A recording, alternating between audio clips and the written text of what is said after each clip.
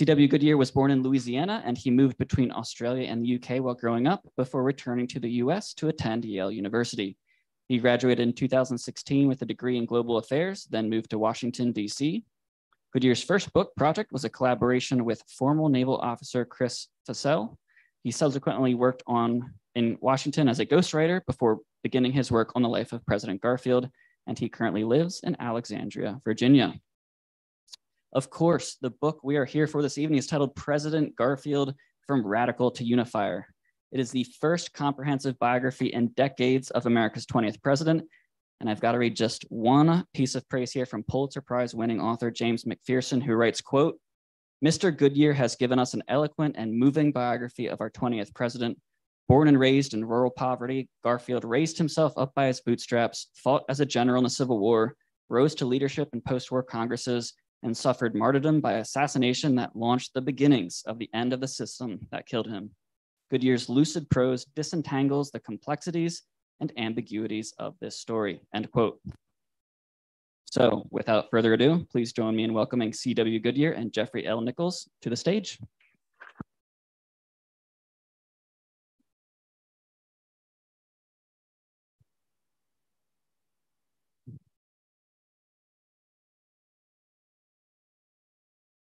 Good evening, everyone. It's a pleasure to be here tonight with all of you. When Alex asked me to be a part of this, I jumped right on it. Obviously, being able to talk about some 19th century stories. I didn't realize we'd be in 19th century, but I think it adds to the flavor of the event. So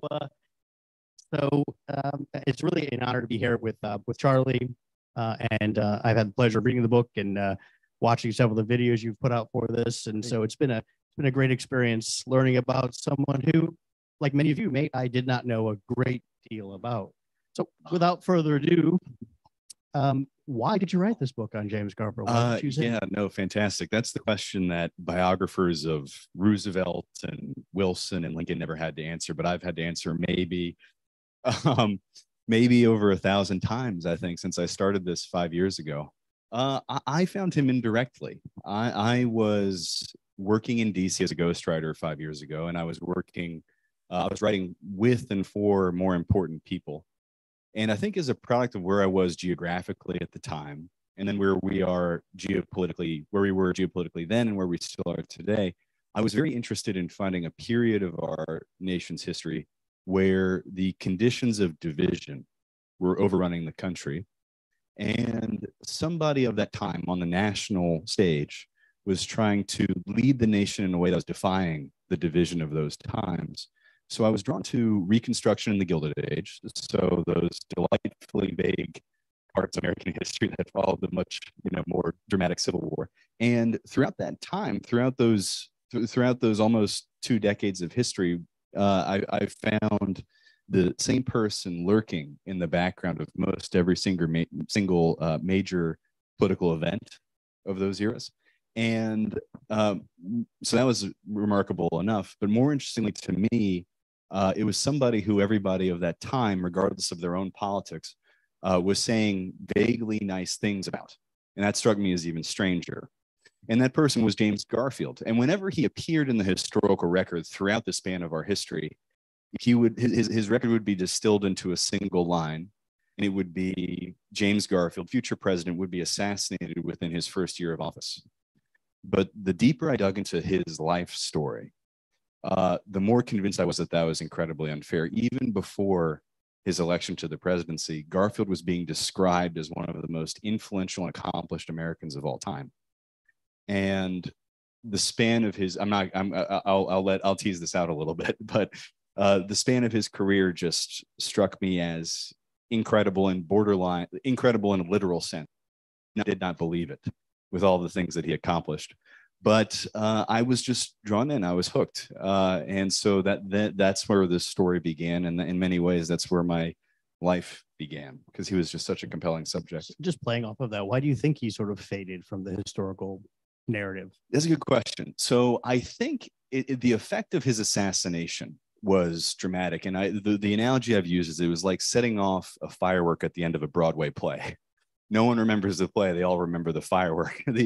the spectacular nature of his demise and the almost heroic martyrdom-esque nature of it, just the drama of that all obscured many people's memory of the life that came beforehand. And the way our historical memory works as a nation, as it relates to presidents, at least, our executive leaders, we ask ourselves implicitly, how long was this person in the White House for, and what did they accomplish while in it? And for Garfield, that's a very short story through no fault of his own. But the bigger narrative is very impressive. He was the last president to be born in a log cabin. He was born in 1831 in the Western Reserve of Ohio, so actually not terribly far from here. Raised by a single mother. His dad died when he was 2, and he would never remember his dad. He never knew his dad. He wasn't even the first James Garfield of his family. He was named after an elder sibling who had died before he was born. And much would be made of his transition from the log cabin to the White House. So people focused on the beginning and the very end of his life, and that was what they made campaign hay out of. But in between, he was, by his late 20s, he was a college president, a state senator, and an abolitionist preacher all at the same time, simultaneously in his part of Ohio. You fast forward a year, and then he's the youngest brigadier general of that time in the Union Army during the Civil War. And then you fast forward another year and a half, and he is technically the second youngest congressman in the country. He would always refer to himself as the youngest because he would exclude at-large members, but technically he was second youngest. So I have to make that clarification. And then he had this 17-year congressional career, which by the standards of that time was almost a record breaker. You know, today we're spoiled for people who go to Washington and never leave. In that time of American history, that was almost unprecedented. The length of time Garfield stayed in the House gathering legislative power. He was also a practicing Supreme Court attorney while he served in Congress. He was an excellent writer. He wrote great articles for the Atlantic. He also founded the first federal Department of Education as a congressperson. And he also authored an original proof of the Pythagorean theorem. So all of those things, and more, because I'm trying to just format, but as a researcher and a younger person in DC, I felt lazy, I felt jealous, and I was intrigued, and so I got deeper into this remarkable subject. You felt lazy with this large book that you produced. Yeah, no, I did, and I did, and what was especially lazy for me was my manuscript was longer. It was like 200 pages longer, and everybody who's written knows that it's much easier to write a long thing than it is to write a short thing. And so I got into not a fight, but a long discussion with my publisher about what to trim and where to trim. And so, we lost about 200 pages along the way. But one thing they did right from the get-go that they just knocked out of the park was the cover. There are a few decisions during the editorial process where the publisher just has veto power and they just tell you what's going to happen.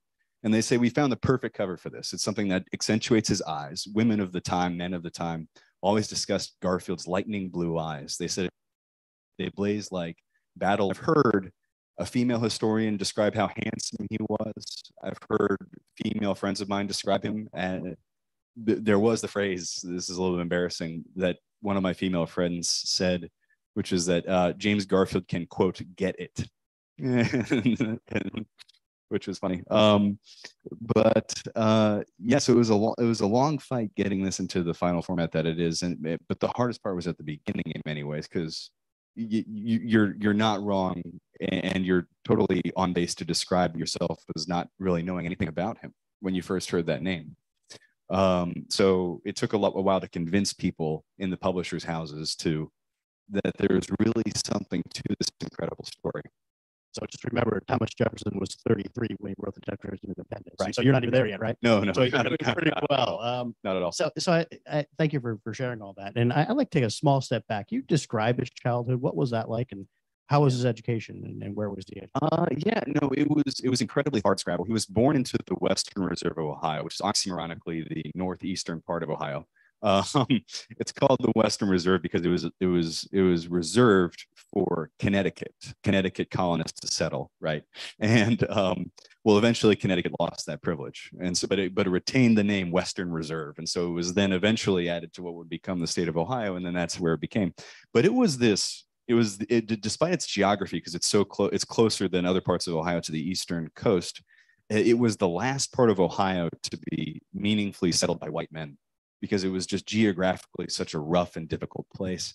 By the turn of the century, so about 1800, you still only had a few hundred settlers distributed along the Lake Erie shoreline in that part of Ohio. And so those conditions were disappearing by the time that Garfield was born in 1831, but they weren't quite gone.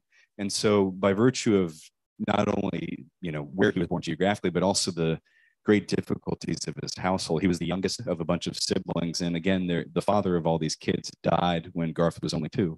So they all had to work manual labor growing up, and Garfield just absolutely hated it. He would repeatedly injure himself on the job. I'm pretty sure accidentally.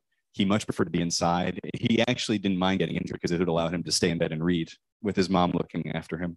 And he would find that education was really what he preferred doing. Education was the catalyzing spark to his life. And it kindled this volcanic ambition within him. I don't think he ever got over how difficult the circumstances he was born into. This is the great cruelty in many ways of our election system. We ask our candidates not to monetize, but to capitalize on their hardships in life. And so whenever Garfield was on the campaign trail in later life, especially from a young age, many people would make really rich campaign material out of everything he did as a kid and what he eventually ended up accomplishing. They would describe him as the encapsulation of the American dream. And Garfield would go along with this, but he would also bristle internally. He was this young wartime general in Washington, D.C. And as happens in Washington, if any of y'all have been, they're always networking. And so he was coming up against younger people who were clerks and aides to senators and congressmen, and they would meet him, who's their age, and they would just hear his life story and they would praise him. But he wrote this message home to his wife at the time, and he said, "Let no man praise me because I was born poor. In every way, it was bad for my life." And he would go on and he would say verbatim, he would wonder what more he could have accomplished if he had been allowed when he grew up to enjoy the privilege of having a father and some wealth. So regardless of what he did, and I think this is still true for a lot of people who follow that similar arc today in America, when you get to the end of that compelling, rags to riches story, the person who has the riches at the end, they're not slapping themselves on the back. They're asking themselves what more they could have done if they had the privileges everybody else took for granted. And he never really got over it, I don't think. It's also sort of that, we call today, it's sort of that imposter syndrome too, where you show up there and you're in a different realm than when you were a child. And I think that adds to it. Yeah, and he bristled at it. It was also a very progressive place. He was a hyper-progressive American for his time. And as a part of it, the geography, the Western Reserve was the endpoint for a lot of routes on the Underground Railroad. It had the highest concentration by one measure of stops on the Underground Railroad as any, because it was right on the Lake Erie shoreline. So slaves would flee through that part of Ohio, and then they would sail to the truly free land of Canada by that time. And so that creates in the local population fervent, militant abolitionism. And Garfield channeled some of that as a young man, and that influenced his decision to join the Civil War. But importantly, John Brown was also raised in the Western Reserve. And so you can see the connective tissue between the politics of that time and what happened. Another Connecticut boy. Actually. Another Connecticut boy. There we go. Yeah.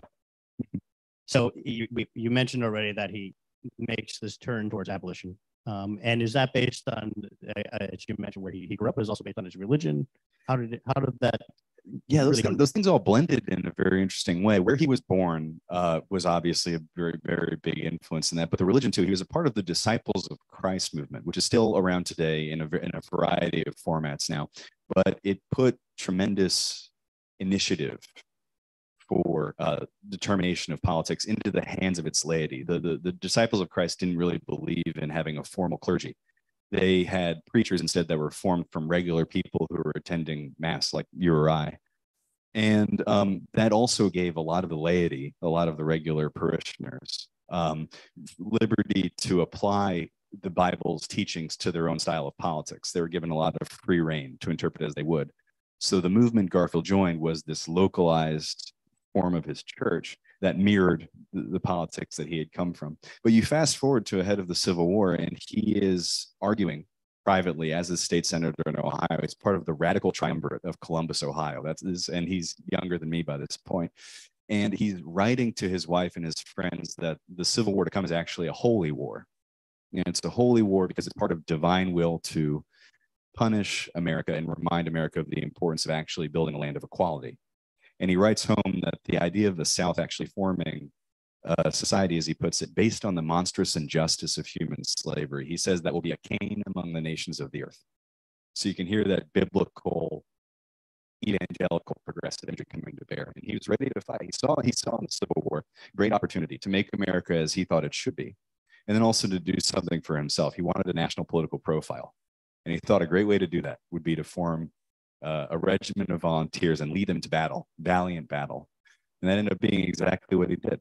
And again, not the only person to have that idea during the Civil War. Yeah. But that actually does lead up to the Civil War. He's obviously Republican at this point, free soiler and all those things. And so as the war breaks out and he's in Ohio, you mentioned he begins to form a regiment. Can you talk about that process and what came of that and his career in the U.S. Army? Yeah. He, I think he decided to go about this business of raising a volunteer regiment. A lot of people these days forget that in the early times of our nation's history, we didn't have a large standing peacetime army. Every time there was an existential conflict of that time, our government would turn to regular community men to form volunteer, divisions, regiments, formed of people who basically are like Dad's army. They just like pick up a bayonet or rifle, they do some training, and they get issued equipment, and then they go to war behind a local community leader. Garfield forms this regiment, the 42nd Ohio, from his parishioners, because he's preaching to these people, from these college students that he's kind of a father figure to, a father figure that he never really had, and also his voters. He had a perfect political, religious, educational base to build this regiment for himself. And he's going out and he's rallying, he's giving these sermons that are, again, imbuing religious significance into this conflict.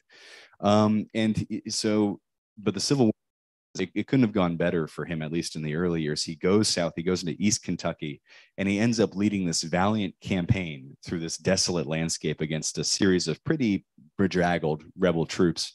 And by virtue of the timing of this campaign, it's the Sandy Valley campaign in East Kentucky, he wins it in early 1862, when, as you know, the Union had very little else to show for the war by that point.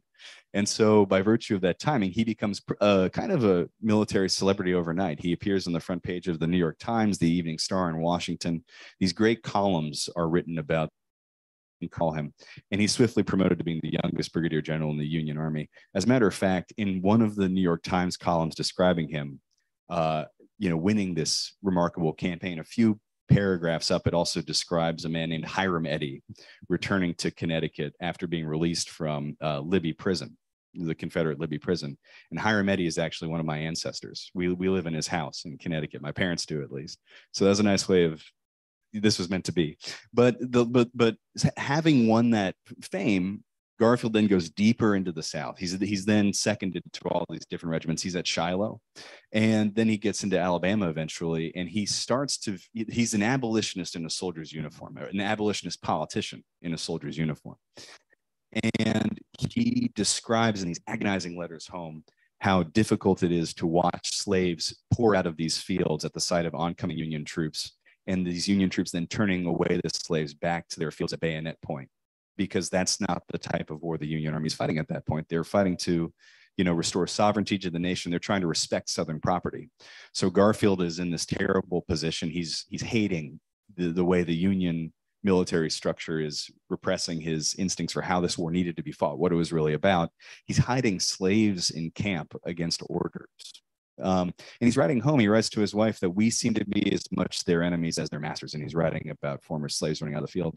And then he goes on and he writes home, I can foresee now that the larger of the two conflicts before this nation has yet to come. There will spring out of this war dozens of new questions and dangers, the settlement of which will be of more importance than finishing the war itself. And he's talking about Reconstruction. He can see what's going to happen and how important winning the peace will be. And then he goes on to say, I think I could do better service in settling those questions in Congress than in the Army. So he's dropping hints. He's saying, put me in Congress. And that's exactly what happens. He gets elected in absentia to go to Congress, and he becomes this firebrand radical Republican and somebody who's ideologically in the same camp as the great Pennsylvanian Thaddeus Stevens. But he's also, nearly the youngest member of the House. So he's fighting with Thaddeus Stevens a lot, the oldest member of the House. They become this, conflicting duo. But it was a lot of people thought with Thaddeus. Yeah. He seemed to make a specialty out of it, which was great. But that's where his national political profile began, and he made hay of it. Yeah, and you mentioned, playing off of that a little bit more, there's a quote in your book about someone describing him as a wild a radical has ever sat in Congress. Yeah, yeah. And then he'll have a transformation, will he not, over time? Oh, you do, absolutely. Because you fast forward a decade and a bit, and Garfield is suddenly, he's not suddenly, this happens over just an age's worth of political crises that he has a front row seat to. And Garfield is pretty much the only radical who survives politically for that long. And by the end, you have a very different man. You don't have this young House firebrand who is as wild a radical as anybody has ever seen.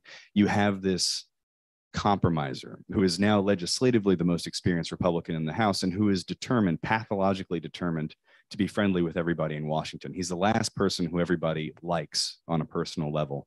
And he manages that transition on both a personal and professional level. He writes during the impeachment of Andrew Johnson, when he starts seeing the political downsides of radicalism and the way the voters are changing their mind about having to worry about the South. He writes, I'm trying to do two things at the same time. I'm trying to be a radical and not a fool. He sees like political pragmatism as suddenly being terribly important as the tides change in the American electorate. He sees the progressivism he once believed in as starting to be impossible to actually practice, and even harmful politically for himself. And he also writes, he's starting to get very worried and very weary about the amount of partisanship and nasty political rhetoric that's suddenly becoming so common in American politics at that time. He's writing, I never feel to slap a man in the face as any real gain to the truth. He becomes this great technocratic nerd of the Republican House. And he becomes obsessed with keeping the Republican Party united so that it can hold on to power in some way, shape, or form. It might not be accomplishing what it hoped to immediately after Reconstruction, but Garfield is now trying to just desperately keep this loose and fraying Republican coalition together. So you fast forward to the end of Reconstruction, it's a very different man. And he's torn up by it. His reflections and his meditations on the course of the country are just fascinating because you see in him somebody who's realizing that this truly just and righteous republic that he envisioned as being necessary after the Civil War, he's not going to see that in his lifetime. And he's trying to do what he can, but the battle is being lost. And he starts trying to see that discretion is the better part of valor when it comes to American politics at that time. So he had power, obviously, as a member of Congress, too, and he was a chair of the Appropriations Committee at one point. Is that correct? Yeah, for a long time. He loved currency. He had this. Who doesn't? Yeah, right. He was very bad with his own, but he thought that fiscal policy, and he wrote this during the war, that it was going to be incredibly important to managing whatever came after the war. And he was entirely right. He saw it as being very legislatively useful, as becoming this house master, this maestro of currency policy, fiscal policy. He wanted to be the person through which all of the spending of the government ran. He did. He succeeded in doing that by becoming chair of the House Appropriations Committee for a long time. And that was where he tried to distinguish himself. You had these great political show ponies of that time who were rising. You had men like Thaddeus Stevens was one, but afterwards you had James Blaine, you had Roscoe Conkling, you had all these just flamboyant, fantastic, corrupt, just caricatures of American politicians. We saw a caricature downstairs of one of them. Yeah, we did. We saw Blaine. And but Garfield distinguished himself by being the person who's not worried about getting headlines. He just wants to get good, sound legislation done. He wants to become the maestro of legislative affairs and legislative policy. So he distinguished himself by doing all the work and doing that keeping the gears of our government turning while all these other claimers to the throne are playing politics in a very disruptive and divisive way. He was involved, though, in some of the post-war basically acts, like the Civil Rights Act of 1875 and other things. He did play a role in some of that. Oh, yeah. But there's a point where he loses faith in Reconstruction, or he loses faith, he loses interest. He starts fishing about for a new form of fixing this age-old problem of basically race relations in the United States. And he tries to distance himself in part because he sees it as a losing political battle. Republicans are being punished at the polls for continuing to worry about fixing the South as Reconstruction goes on. But yeah, no, he's involved in all of that. His legislative record is insane. What he witnessed in that time, he was not only involved in all the civil rights legislation of that era, he was also involved in investigating President Grant for financial misconduct. He was the head of a committee that was in charge of doing that. He was in charge of relocating a tribe of Native Americans from Western Montana. He designed the U.S. Census. He became involved very heavily in spending policy. He basically just there's no one to quote actually James Blaine. James Blaine, after Garfield's death, compiled a collection of Garfield's speeches, and he later wrote them as being, and these were all legislative speeches. And Blaine described them as being an invaluable compendium on the most important era of American government ever witnessed.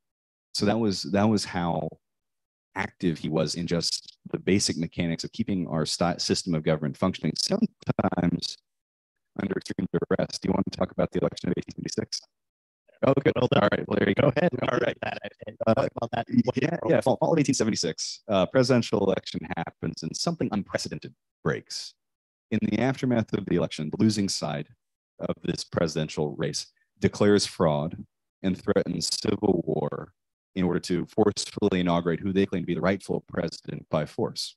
I wonder why you wrote this. That wasn't why I wrote it. But when I was reaching that period, I was like, oh man, wow. It's like Mark Twain. It was like Mark Twain said, history rhymes. Doesn't repeat, but it rhymes. And so, but the background details were that the Democrats at that time had conducted a campaign of violence in what was then a mostly redeemed American South, and they had killed or scared away enough black voters from the polls to switch the South entirely Democratic. In the aftermath of those initial results, Republicans control enough of the election machinery in a few of those southern states, including my home state of Louisiana, to switch enough to invalidate enough Democratic ballots to switch a few of those states back Republican. So the official results are Rutherford Hayes, the Republican, has lost the popular vote, but he's won the Electoral College by one delegate. So as thin a margin as constitutionally possible. The Democrats go crazy. They threaten civil war, and this is unprecedented constitutional territory. The country is suddenly frightened of a second civil war in a little over a decade. And Congress is in this awful spot because there's no precedent for this. There's nothing of this kind has ever been seen. The language that was existing in our frameworks at that time was delightfully vague. And then the votes shall be counted. No one knew what that meant. And so, but the key person who brokers behind the scenes deals to try to avert bloodshed, to keep the Democrats calm, to break up the Democratic coalition, and eventually ensure the continued perpetuation of our government is James Garfield. He is now the senior most House Republican. He goes to Louisiana to investigate violence against Black Americans himself. He gets very heartbroken over one lady story in particular. He interviews her. She had watched her husband allegedly be killed by Klansmen in rural Louisiana. And this woman's name was Eliza. And that was Garfield's mother's name. And that hits very deeply home to him. And suddenly all that distance he had built, somewhat deliberately from that cause over his life, his political life gets, shortened to a hair's breadth in a moment. And then he goes back to Washington and he's torn up. He's trying to think of some new way to bring justice to the South. And he ends up being this leading broker of a series of deals that eventually results in, and this is historically very controversial, and people are still debating what exactly happened. But there's a deal that is struck in the new year, right before the inauguration, where Democrats say that they'll allow the votes to be certified for Hayes if in exchange Hayes withdraws the last federal troops from the South, ending enforcement of civil rights, ending what remained of Reconstruction. And Garfield was invited to all of those conversations and he was there for them. But so inauguration day comes, President Hayes takes a train from from Spiegel Grove, his home in Ohio, to Washington, D.C. He doesn't even know if he's going to get inaugurated that day. But he turns up in Washington. He's on stage. Garfield is in the background, and he's the only person on stage who's feeling happy. Everybody else is dubious about what's just gone through, but Garfield is just thrilled internally because, again, he's avoided conflict. He's avoided acrimony. He's helped steer the nation. There are many people involved, but he played a key role in helping steer the nation away from its second existential conflict in a little over 10 years. And it's just a fascinating perspective on another forgotten chapter of our history. Yeah, absolutely. And so he played a significant role in that presidential election. And it turns out he plays a very significant role in the next presidential election. Poor guy, got him killed. Poor guy, yeah, and he's not really seeking the job. No, it's also fairly common. So you fast forward to 1880. So Rutherford Hayes' administration has gone just about as poorly, and even poorer than many people predicted. They said that he went in on a majority of one because of that electoral college vote, and he went out by the consent of all. He only had one term. He had to deal with his whole administration. Everybody called brother fraud on the play on his first name. The Republican Party had gotten even more factionalized over his administration. You had in one corner, you had the stalwarts. This is what they called themselves. And the stalwarts viewed themselves as unrepentant Republicans who believed that the abuse of political power was necessary for using it. They were also believed in using the public bureaucracy to enrich themselves personally and appointing cronies to all these key federal civil service jobs. So like you're even here in this constituency, the stalwarts believed if they had control over the machinery, the federal machinery, they would make your local tax collector, your local sheriff, your local post office workers, they would make them stalwarts. They would put loyalists in those jobs. That was how the stalwarts operated. And those bureaucrats would be allowed to profit in insane ways that we wouldn't tolerate today, to take cuts of their, if you were a court clerk, for example, a stalwart court clerk in Manhattan, you would be allowed to personally pocket some of the court fees that were paid to you over the course of your job. So that was how the stalwarts operated. They believed that was necessary in order to keep our system together. In another corner, you had the half-breeds. The half-breeds were the main rivals of the stalwarts, and they were called the half-breeds because stalwarts did not see them as real Republicans. So again, history rhymes, I think. But the half-breeds were led by James Blaine, who was just, as I describe him in the book, he was, I think, the first American politician to run on charisma and nothing else. He was just, they called him the magnetic man because of just how overwhelmingly charming he was. And he was from Maine. So James Blaine from Maine, you can see how the songs write themselves. But he was also repulsive for the same reason to many Republicans. And he also was pretty corrupt. He was also, he believed in patronage, corruption, spoils, independent civil service reformists who just wanted to reform the bureaucracy, clean government, get rid of these corrupt structures. Hayes was one of those. Hayes had alienated everybody. Republicans going into 1880, the next presidential election, they can read the tea leaves. They see that none of these factions, whichever of these factions candidates wins in the convention contest of that year, is going to lose in the fall. So they all start thinking, who is the one man who is so just militantly friendly and kind and who everybody has nice things to say about? Who's the one person who could deliver the presidency for us? And they think James Garfield, the minority leader of the House. So they go to him and he's terrified by the idea. He sees nothing useful in the presidency. He's seen 4 administrations by that time, which is, again, a crazy long record. He'd seen 4 administrations end poorly for the people in charge of them for a variety of reasons, from Lincoln to Hayes. That's a pretty, disappointing group of presidents, how they ended. And he writes of the presidency not being a productive office. He wants to be productive. He wants to be a useful statesman. And so he's shooing away all these callers. But he's saying, I would be greatly discouraged if I thought that my nomination was at all likely. There is too much possible work in me to set so near an end to it all. So he's trying not to. But here's the secret. There's no such person in Washington who is not interested in the president. Garfield goes to the convention and he manages himself in just such a way that throughout this week-long contest, he say the right thing at the right time, at the right place, to convince enough Republicans that he is the unity candidate. And he does something key that we might talk about during the question and answer session. But he ends up sealing his fate, because when he comes out of that contest as the unexpected winner, he's sown the seeds for his own doom in many ways. And it goes to show, and what lies ahead of that is, it shows he was perfectly right to be afraid of what lay ahead in many ways. But now I think we can tease that out with questions from the audience, probably. Yeah, so I think so. If we want to, he becomes president. He's there for 4 months. He's there for 6 months, but he's 3 months in, he gets shot in the back in downtown DC, and then he takes 3 months to die. And the scenes of that are off. Where's my water? Oh, there it is. The scenes of that are awful and novel and fascinating. And whenever anybody's written about him, that's what they focused on. But this was much more about the remarkable life that preceded all of that. Great. Well, we did get the 5-minute warning, so maybe we'll turn it open to questions from all of you, and you can elaborate on that last part of his life as well. If you have questions, please raise your hand. And I see one over there right away. Give me 1 sec. I'll come with the mic.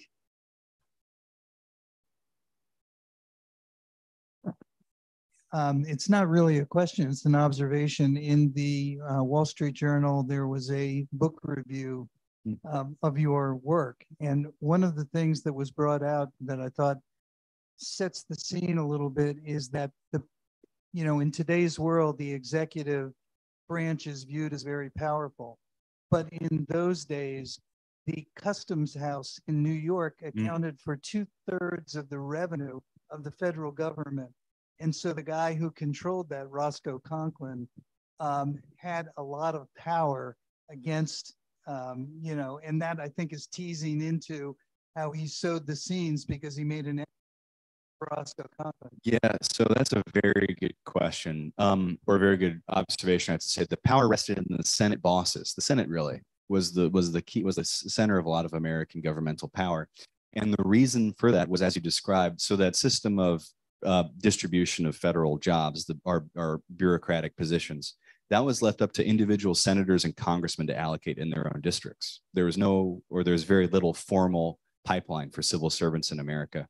So you had in New York, for example, Roscoe Conkling, senator from New York, leader of the stalwarts.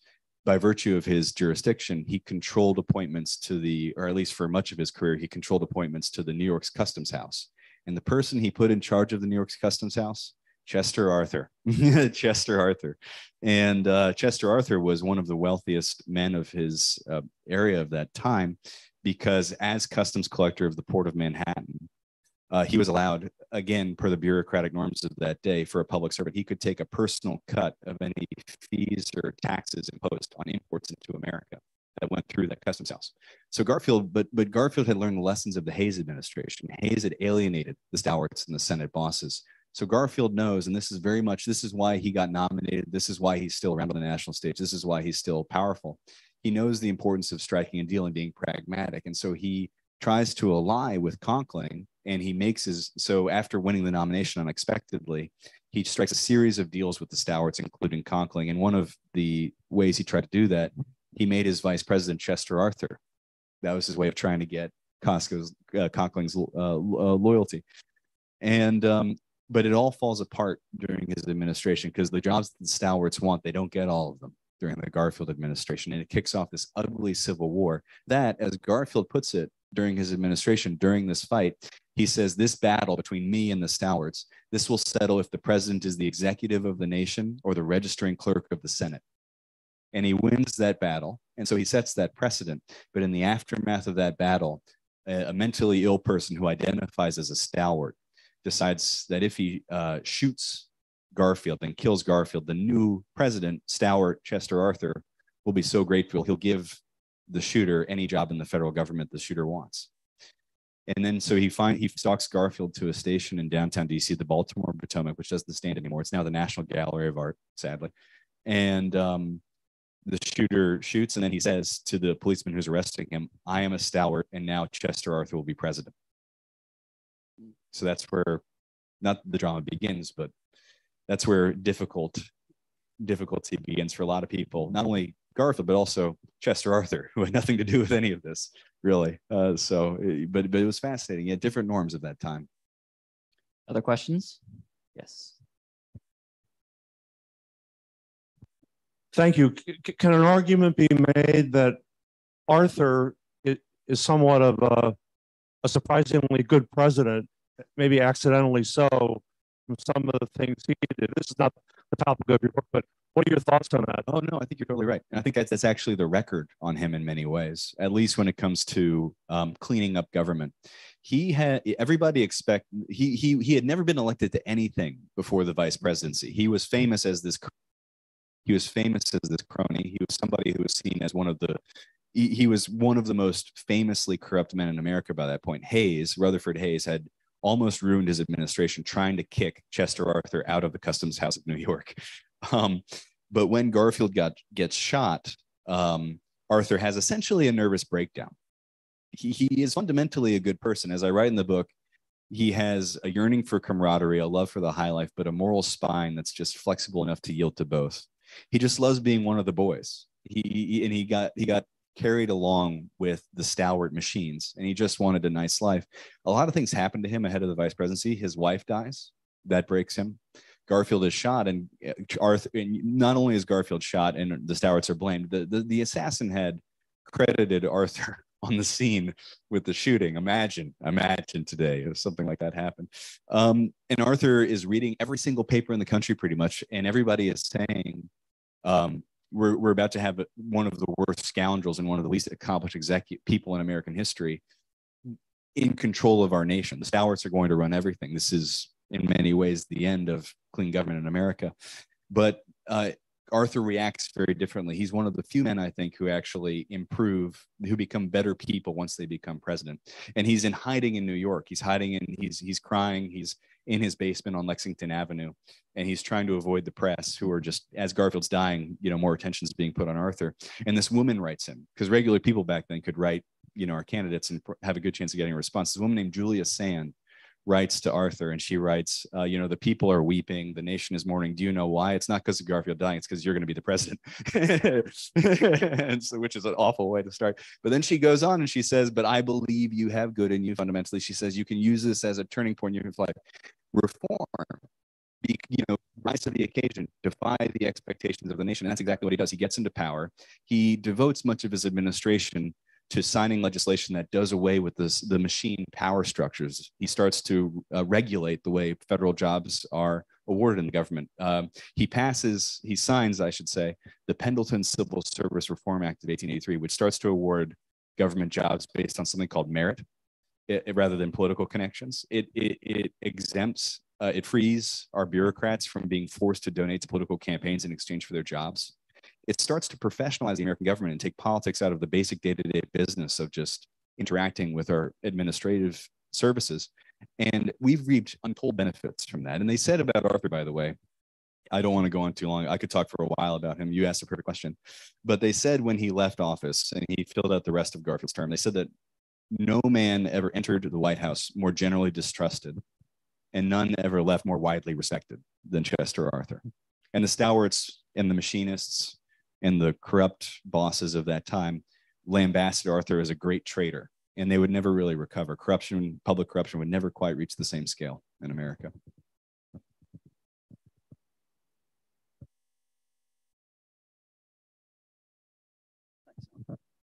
Yeah, question rewinding to the Civil War. Garfield was a main engineer behind the Tullahoma campaign, and he was, greatly in support of Rosecrans. And I wanted to know what you found out in terms of having a non-military trained colonel. How was he able to really contend with a lot of guys that came out of military school? Yeah, a little bit of background. The Tullahoma campaign was a military campaign that led up to the Battle of Chickamauga, which is one of the bloodiest conflicts of the Civil War. And so Garfield, being a volunteer officer, he had to compete once he got higher up in the ranks with people who had actually been professional soldiers who had gone to West Point. Garfield called these the West Point class, and he didn't like them. He said when the war was going poorly, he wrote to one of his friends, if the Union dies from this conflict, let it be written on the tombstone, die to West Point. That was what he felt about professional soldiers. Because also, not unjustly, he thought that professional officer class had a lot of sympathies with the South and were unwilling to strike body blows against slavery South. Anyway, he did end up being an architect of the Tullahoma campaign. He was taken under the wing of General William Rosecrans, who was one of the leading generals of the Union Army of that time. And Garfield became his chief of staff, and was really needling Rosecrans to get moving on this campaign. And he did an effective job in advising Rosecrans, but he also played politics. Garfield actually ended up stabbing Rosecrans in the back, very dramatically so, because Rosecrans took a while to get his horses moving, his horses, metaphorically speaking, out of Murfreesboro to launch the Tullahoma campaign, which led to the Battle of Chickamauga. Garfield got tired of, and a lot of people got tired of Rosecrans dragging his heels. Lincoln was starting to describe Rosecrans as like one of the great laggards of the Union Army, the one person who's not actually going out there and taking the fight to the rebels. Garfield is agitating for a fight. He thought Rosecrans would be this aggressive general, and he's disappointed by Rosecrans' refusal to take the initiative. So Garfield writes a letter to Treasury Secretary Salmon Chase, who was a mentor of Garfield's. And he basically writes behind Rosecrans' back, this hesitation is not of my own doing. I'm urging Rosecrans to take the initiative to fight the rebels. And anyway, the Tullahoma campaign goes well, but it results in the Battle of Chickamauga, which was a great calamity for the Union. The Union didn't technically lose it, but it was an awful conflict. And in the aftermath, there's this great debate in the Lincoln cabinet about what to do about Rosecrans. And then because Chase had a flair for the dramatic. He says at the in the closing moments of this debate about what to do about Rosecrans, Chase produces a letter that's and he reads it aloud, and then he says at the very end, and this letter criticizing Rosecrans fiercely was written by Rosecrans' best friend James Garfield. And so he played politics, and that was a secret. That was a secret for a very long time. It came out during about Garfield's presidential campaign, but so he was an effective soldier in many ways. His intellect was remarkable, but again, he was also a politician in a soldier's uniform in many ways, and he wasn't afraid to pull strings when he needed to. And that's exactly what you don't want to see in our modern military. A general right over their senior officer's head, getting that person fired. Insane. Yep. This will be a difficult question, and I apologize for, you might have to do a little bit of speculation, but what direction or achievements or things do you think, had Garfield been able to serve a full term or maybe two, what direction do you think he would have taken the country in? Do you think he would have made an effective president? And when you came to write the book, when you first started, were you positive, negative, or neutral about him? And when you ended, what was your Garfield or not? Yeah, so it's a very good question, and a lot of people are curious about what he would have been if he'd been a full executive, and you can't help but view it through the lens of his assassination somewhat. The reaction to his death was not unlike, I'd say, the Kennedy assassination. People built him into something he was not in many ways politically, and he became this martyr, this fallen young American president who was killed, who was struck down in office, who seemed so inspiring and who had led such a full and vigorous life. And a lot of people would see that image. They'd also look at his inaugural address. His inaugural address reads as this wonderfully muscular, progressive piece of oratory. He endorses, a return to civil rights enforcement in the South. He says that suppression of the Black vote violently should be treated as they would treason against the king in the old country back in the UK. So that's the scale of crime that he's describing, disenfranchising Black Americans. He's equating it to treason, basically. He also endorses the idea of universal public education in America as a cure to the nation's social problems. He also endorses the idea of building a canal to connect Atlantic and Pacific across Central America. So talk about prophetic. Yeah, it was like he was looking a few chapters ahead. He wasn't the first person to endorse that idea, but nuts. But the truth is, by that point, he'd been elected because he was an incrementalist and he was a pragmatist. And he was somebody who didn't swing for the fences. He believed at that point in his career that politics was the art of the possible in America. And he was torn up about this in many ways. One thing he wrote, because he'd been such a firebrand, it's crusader to Congress. When he'd been fighting the Civil War, that's what he staked a lot of his leadership on the battlefield on. But you fast forward to when he's president-elect and he's writing that only time can be the healer of America's racial wounds, with wisdom and justice at work, as he puts it. And he uses his executive power in creative ways. He gives a lot of jobs, federal jobs, to Black Americans, including Frederick Douglass and Bruce Blanche. He even wants to appoint the first Black Americans to be ambassadors to Europe. He wants to create a corps of American Black diplomats to the white countries.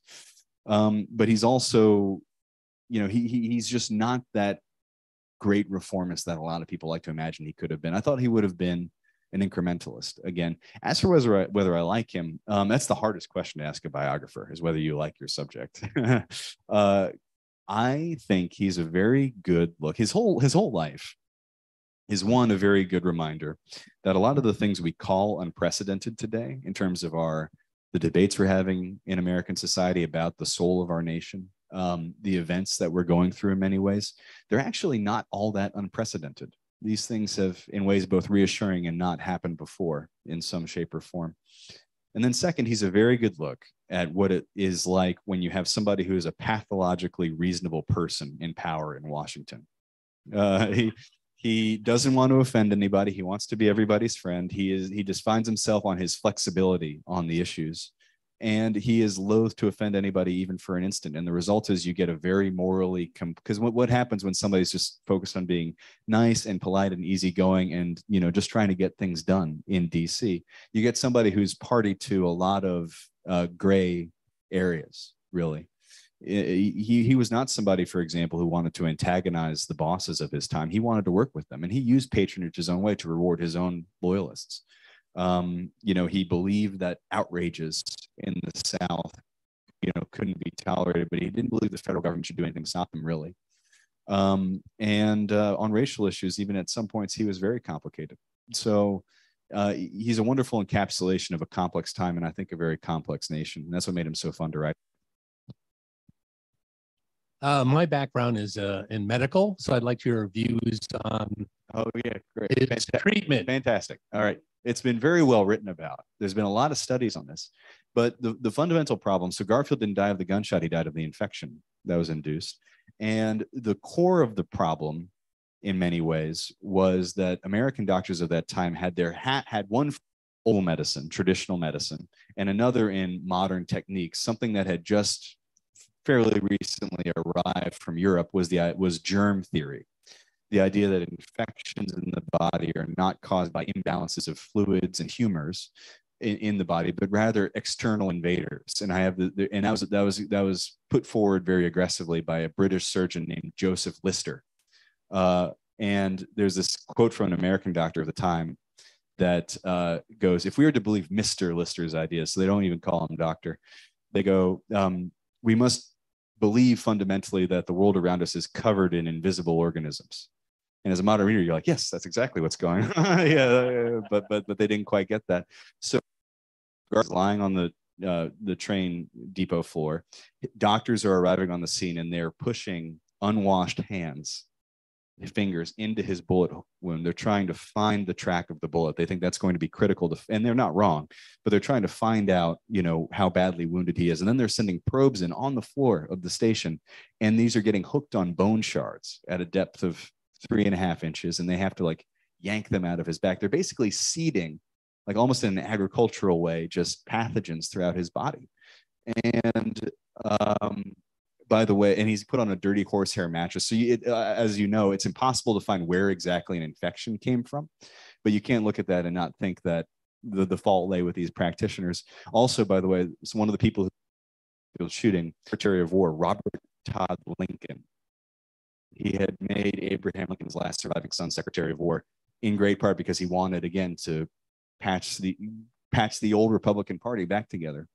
So Robert Todd Lincoln witnessed all of this, and he was torn up about it. Anyway, Garfield gets moved to the White House and hooked on like the medical reports that are coming out over these weeks and months from the doctor's office, the doctors who are attending Garfield in the White House, and they're sending out bulletins that are describing healthy pus, because pus is seen as one of these fluids that's a sign in traditional medicine at that time, good healing. That's what the humor is associated with. So they're describing in very graphic detail the volume, the consistency, the color of all these things pouring out of the president. And then they're also reporting this bullet hole is now a cavity. It's now 12 inches deep in his body. He's hollowing out, and pus is leaking into his ear canal. His parotid gland is just swelling, and it was an awful public, which is again fascinated with these giant billboards are being put up in American cities, reporting all of this. The public is realizing that the doctors are full of BS gradually, because he's clearly getting worse. The doctors are insisting all this pus, all this stuff coming out of the president, all of his symptoms, sign of he's on the mend. But the public is realizing it, and they're writing in with ideas. This is unrelated to your question, but they're writing in with ideas on how to fix him, how to make him comfortable. Naval engineers put together the first air conditioner in human history to cool his room, and they do so successfully, but it gets turned off because it's too loud. They still think the bullet location is a big problem. We know today that's less of the problem. It was more of the infection. But so people are writing in with ideas on how to find the bullet or get it out of Garfield. So people are writing in, like you and me, they're writing in, they're saying, hang him upside down by his ankles. The lead will fall out.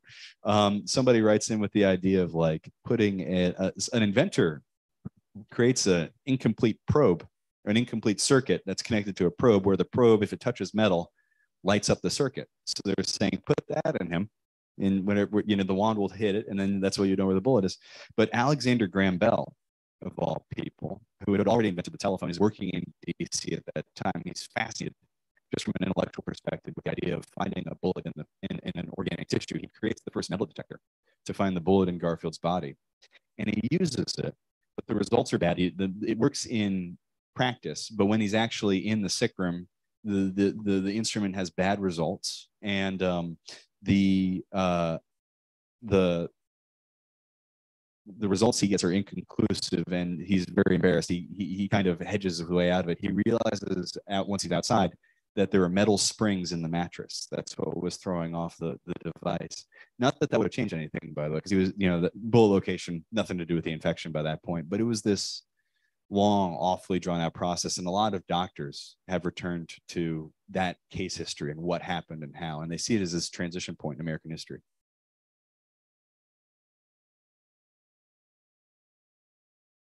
Arthur has locked himself in his house on Lexington Avenue. No, it's a good point. The American government at that time really doesn't need a lot of active management by the president. I think you could argue today it really doesn't. But all of technically Garfield signs one piece of executive business. He signs an extradition order from his sickbed, but that's the only piece of business he can do, and that was done in order to convince the country that there is still a hand on the wheel. But in practice, government of the country had devolved to the cabinet. All the cabinet secretaries, Robert Todd Lincoln later wrote, everybody's just doing their jobs, just waiting for their president to get better. Not really terribly much business to do. And so I describe it in the book, it's like a speeding bicycle removed of its rider. It can go on for a little bit by itself by that point. But there were questions at that time. There was somebody who, a lot of columnists, Democratic columnists, were writing, so is the control of the government now in the hands of a bunch of unelected officials? Who's really pulling the strings here? And so that was fun to see. We have time for 2 more questions. All right. In the theme of history rhymes, is there anybody within the last 20 years in American politics that reminds you of him or his potential? The worst questions I get asked are ones where like, describe somebody today. It's like, because you never want to compare somebody who's assassinated to a modern day subject. 2, but I want to escape politics today in many ways. Some reviewers include, what's interesting about that Wall Street Journal review. The Wall Street Journal review is written by somebody who I didn't know him, but Smith, who had written a great book about Gerald Ford.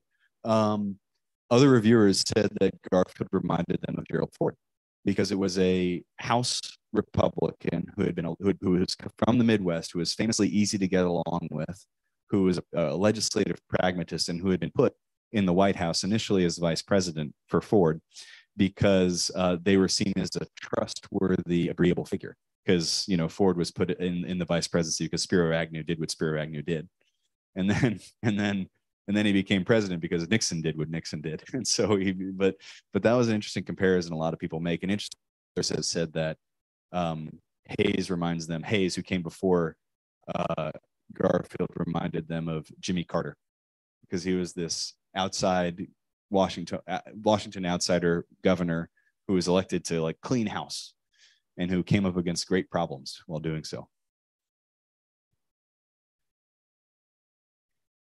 So because Garfield is kind of pushed into the side of, in the footnotes of history, a lot of times in history class, you just kind of go through like, oh, and then there's presidents that, nothing really big happens, which is unfortunate given Garfield's story. What do you recommend that educators, kind of tying Garfield and the whole Department of Education part and him being a teacher, what do you think that teachers should know about, even if they have 5, 10, or even a small lesson about Garfield? What do you think they should focus on? What are some key things that you think they could possibly talk about to at least try to illuminate a little bit of this man's life, even though, he was struck down so quickly and he unfortunately is always a footnote? Yeah, no, he is.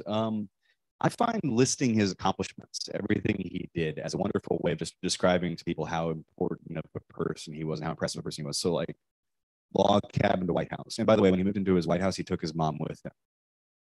Which was even more impressive, I think, in many ways.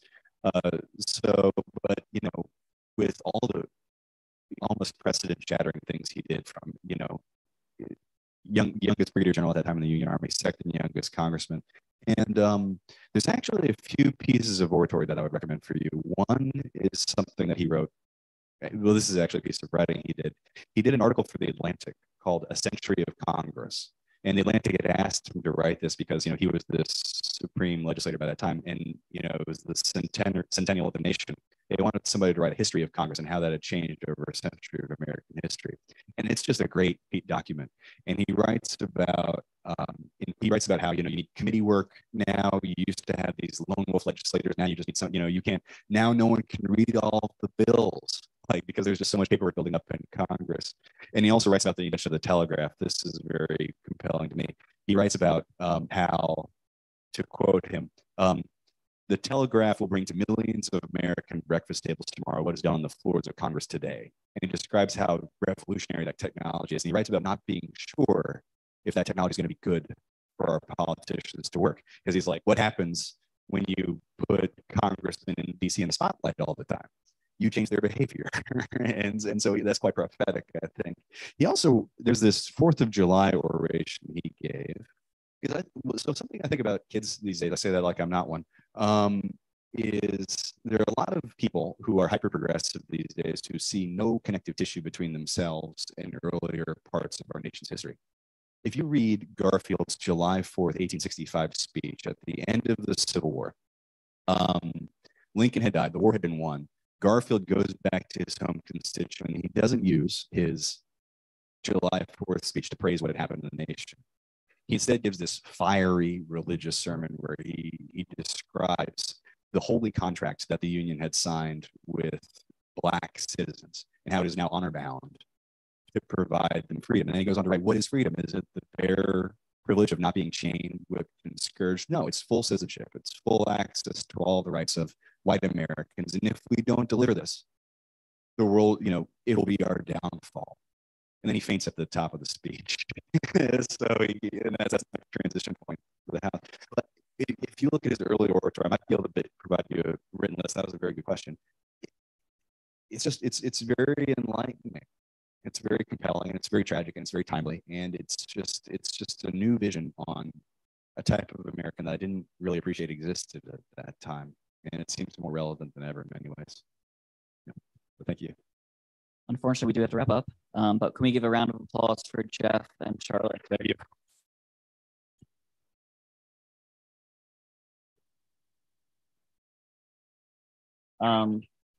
One more thank you and shout out to the National Civil War Museum and Jeff for joining us this evening. Thank you again.